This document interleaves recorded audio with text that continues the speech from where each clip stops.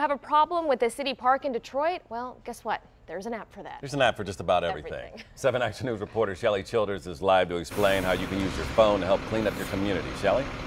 Yeah, that's right. There is an app for everything now for our community parks. They have this app called Improve Detroit, and for a long time you've been able to report potholes, tall grass, and graffiti. Well, now on this app there's a new category for our city parks. So from damaged park restrooms to equipment issues, tall grass and graffiti, and trash pickup at the parks, you can report it all on this Improve Detroit app. The city says since they first rolled it out 2 years ago, they've helped resolve more than 70,000 issues with the app, and now they want to put some of that energy towards cleaning up our community parks. And with about 300 city parks, there's a lot city staff can miss, and they want the public now to become the watchdogs of the park with this app. And they also have, if you don't want to download this app, which you can on both your Apple and Google Play Store devices, you can also go onto their website. The DetroitMichigan.gov website has the Improve Detroit